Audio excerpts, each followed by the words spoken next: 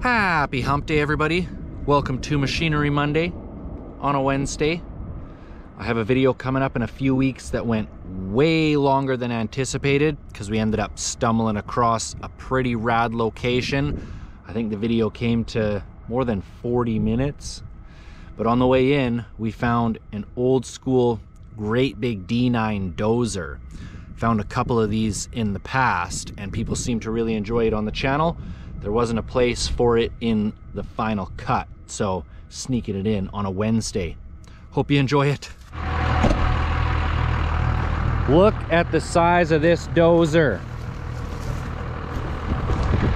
I don't think this is abandoned. I think this is sitting here from one of the mine companies, probably so they can open the road early in the spring.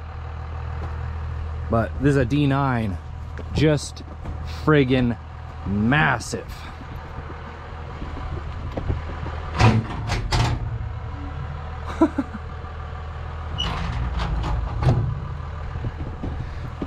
Nice big wasp's nest in there, so I'm guessing it hasn't been used in some while.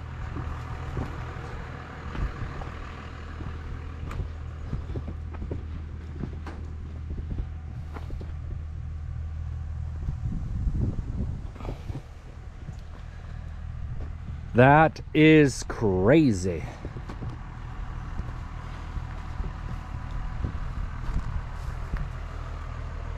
Oh, would you take a look at that?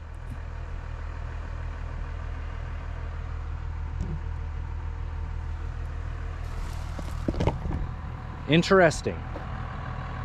It's currently leaking hydraulic oil, but you can see it's been sitting for couple years at least.